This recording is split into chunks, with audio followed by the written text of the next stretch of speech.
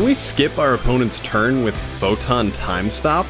Thanks to 10xpz for the suggestion, and I'll explain as we go, so let's check out Game 1. Well, we have it in our opening hand.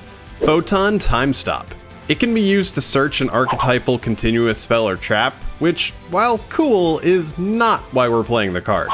Its second effect is much more interesting. If it gets destroyed by an opponent's card effect while we control Galaxy-Eyes, you can make it become the end phase, effectively Uno skipping their turn altogether. But how can we reliably trigger it? It's not like we can just give them a feather duster and hope for the best.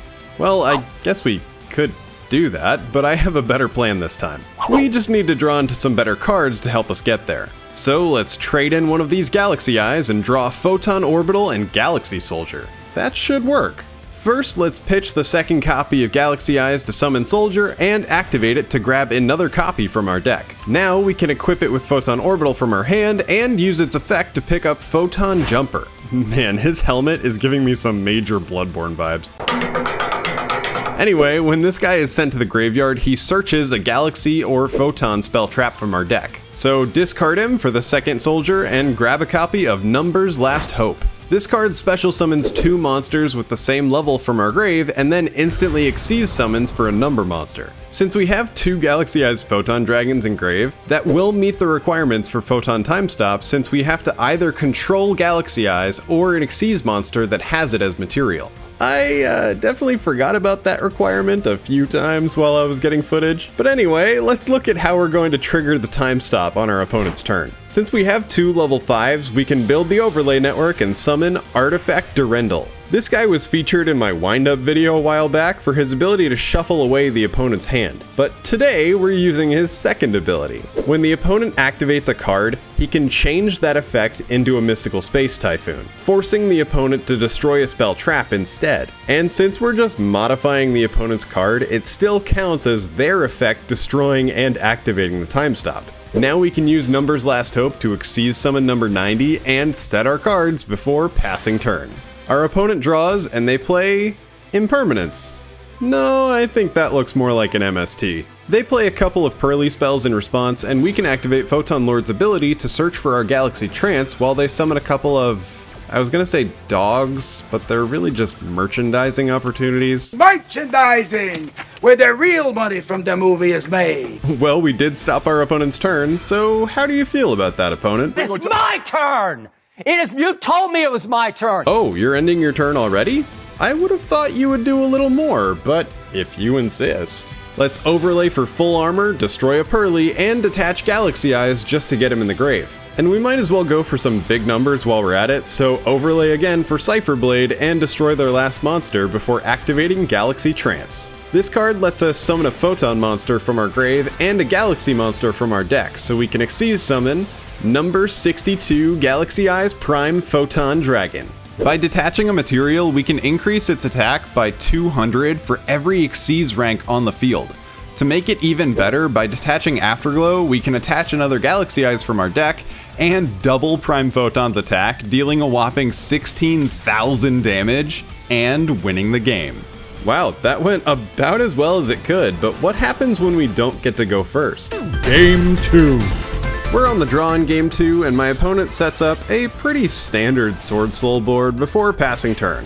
My draw, and they shotgun a Mexi. Luckily, we have Called by the Grave, which they try to negate with Baron, but I guess we have all the answers this game. We can activate Droplet, sending both Called and the Photon Jumper in our hand to the graveyard, negating both of their monsters and stopping the bugs. What a blowout. And since Jumper was sent to the graveyard, we can add our 1 copy of Galaxy 100, and that should let us win the game here. Let's play it to send Photon Emperor to the graveyard, which will then summon itself and give us an additional normal summon. Now we can bring out Summoner and...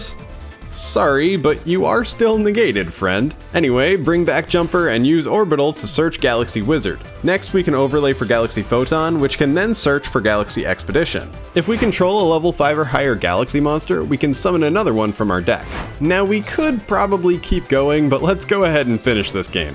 Activate Galaxy Expo to summon Afterglow and overlay twice for Chaos number 62. Neo Prime Photon is a boss monster and a half. He's immune to monster effects and can make multiple attacks during the battle phase. To top it off, when we detach Afterglow, its attack will skyrocket up to 12,000, which we can use to swing in for the win.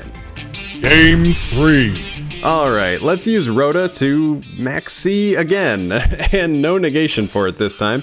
But theoretically, if we can end the opponent's turn before they can play anything, it shouldn't matter how many cards they have, right? Challenge accepted, opponent. You've already seen the combo, so I'll go through this one a bit quicker. Let's use Rhoda to search for Photon Jumper, pitch it to Galaxy Soldier to search Galaxy Summoner, and Galaxy Expo. We can use Photon Orbital to pick up Emperor and do one of my favorite combos. Trade in the Emperor to draw 2 cards while simultaneously triggering its effect to summon itself and also granting an additional normal summon. Now we can bring out Summoner, which will revive Jumper so we can overlay for Galaxy Photon, which will then search for our Photon Timestop. Let's play the Expo to bring out another Soldier, tribute our other 2 monsters for Galaxy-Eyes, and finally Xyz summon for Durendal. Not the most amazing route or anything, but our Timestop is now live. What do you have in that hand, opponent? Signet Codec, huh? This is a continuous spell, so we technically can't activate Durendal yet because the card has to be a normal spell trap or a monster on the field. Signet Mining will absolutely work though. Let's activate Durendal, and you say Signet Mining, I say Mystical Space Typhoon.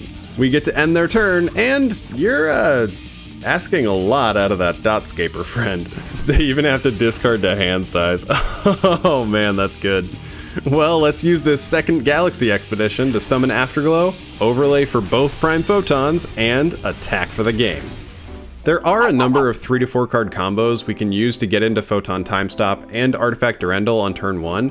It isn't the most consistent, but since we're playing a real deck this time and not just a pile of cards designed to swap life points or give the opponent Exodia, it doesn't feel nearly as bad when we can't snag the Timestop win, since we can just play the game normally.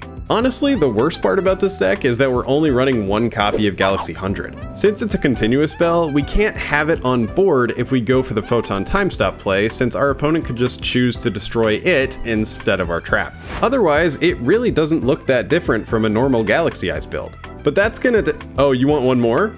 I guess we can check out Bonus game. This is a pretty similar combo route to the last game, so instead of narrating it again, I'm going to tell you an embarrassing story. I was at an optometry event recently where I met up with one of my old attending doctors, and he asked me how I was doing, which was nice of him, so I tried to communicate that the more I learn, the more I feel like there's so much I still don't know, which would have been a great sentiment if that is what I said. But the words that actually came out of my mouth were, I feel like I know less now. To which he responded with an awkward laugh and said, well, that's not good. Then there was an awkward pause and the conversation pretty much ended right there. So I'll be thinking about that for the foreseeable future. Anyway, let's get back to the game. We have nothing left in hand this time, but we did manage to set up the Timestop, and our opponent plays... wow, another Signet Mining. Okay then. Activate Durendal, destroy Timestop, and end your turn? Sweet. Or it would be. You see, normally we would try to get into number 90 so it can search Galaxy Trance for the follow-up attack. But we don't actually have enough damage on board to win. Our only hope is that whatever is on top of our deck can secure the victory here. So, Heart of the Cards, what do you have for us this time? Wow, speaking of Galaxy Trance, that is one heck of a top deck. I guess we can just win the game then. Well, that is gonna do it. If you liked this video, don't forget to leave a like and subscribe for more. I have this really fun idea I've been working on for when we hit 10,000 subscribers, so if you want to see a silly strat featuring a certain dragon, you know what to do. On an unrelated note, you guys wouldn't happen to know how to search this thing, would you?